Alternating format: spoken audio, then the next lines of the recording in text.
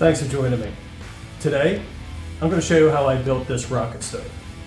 I'm going to show you step by step from start to finish how exactly I built this. So, if you haven't already, please like the channel and subscribe. I hope you enjoy the video.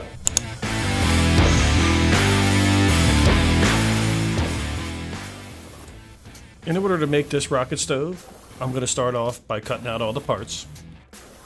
The main body of the rocket stove, I'm going to use 3/16" steel. I'm going to use the CNC machine I built.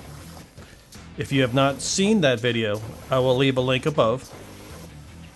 The original design was called Sunburst, and it was made by Jim Biebler.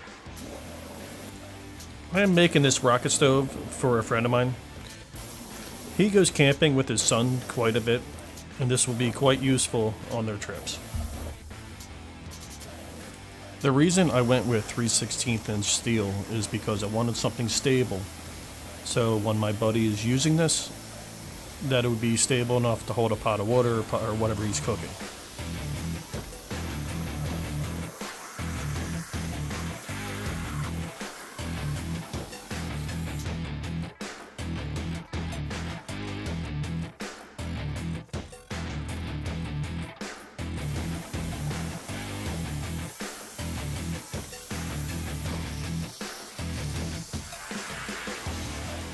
After all the parts are all cut out, next thing to do is clean up all the parts.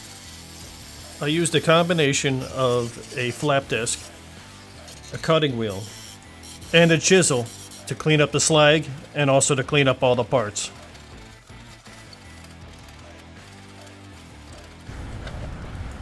I didn't use the CNC machine to cut out all the parts because I had a bunch of scrap steel laying around. In order to cut out these parts, I used my YesWelder Cut 65DS.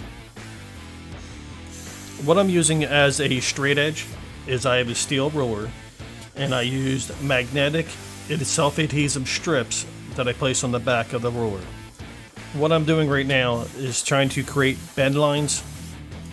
Cutting in these bend lines allows you to line up and make precise bends so you can meet up with the angles you need. So that's exactly what I needed to do here to fit the rocket stove. Now that I have everything cut out, next thing to do is line up, tack everything in place. What I have here is the inside vent.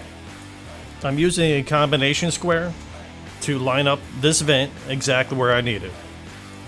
Once I'm happy, I'm going to stitch weld it permanently in place. The welder I'm using today is the YesWelder MIG 250 Pro.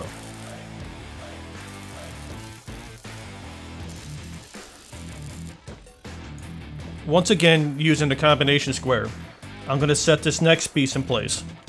What this piece does is allows airflow under the wood that you're going to feed into the fire. When I'm happy with my measurements, and then I'll lay down 1-inch beads to hold it permanently in place. This next piece is the bottom front. Bend lines were also cut in the bottom to make the bend for this. If you notice on the bottom, there's a gap. This will leave room for an ashtray. So once I line it up, I'm going to tack it in place. For all the outside pieces, I'm only going to tack it in place. I'm going to wait to the end to fully weld it. This is so if I want to make changes or I'm not happy how it's positioned, it's easy to cut out, reposition it, then weld it at the end. This next piece is the piece I showed you where I cut the bend lines. The angle was so severe that it made the joint weak, so I decided to put it in two separate pieces. So I'm lining it up, tacking it in place, then I'll take the upper piece, line it up, also tack it in place.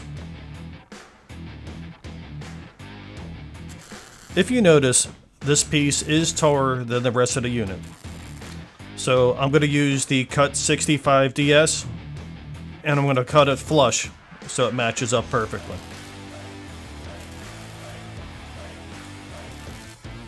For the whole body, the last piece to put in is the bottom base. So I line it up. Once I'm happy, I'm going to stitch weld it. With everything in place, next thing to do is fully weld up the whole entire piece.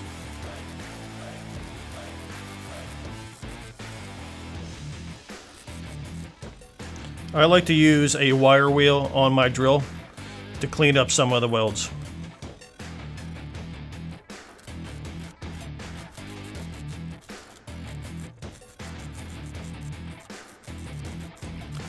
As always, if you have a question about today's project, about the tools used today, if you have an idea about a future build that you would like to see, or any other suggestion, please let me know in the comments below.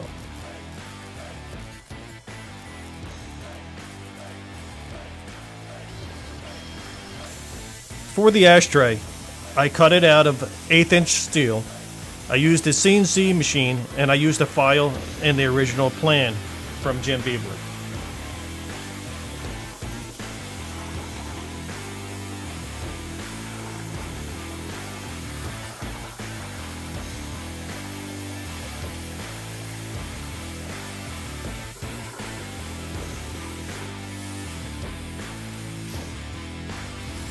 There was quite a bit of sanding that had to be done to make sure that this ashtray would fit perfectly inside the body.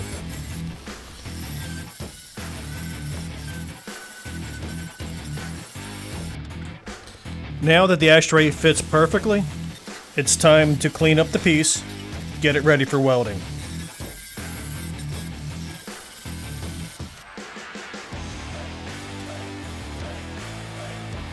For the top grate, it's a crisscross pattern. I just had to make sure it was flush and level, and then it's welded in place. With the grate welded in place, next thing to do is weld up the ashtray.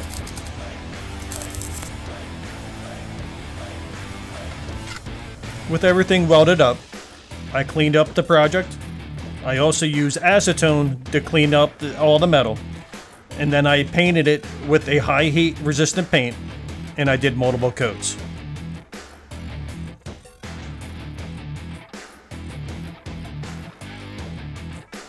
So there you have it. The rocket stove is complete. It works incredible. I'm completely happy with this build. I hope my buddy loves it.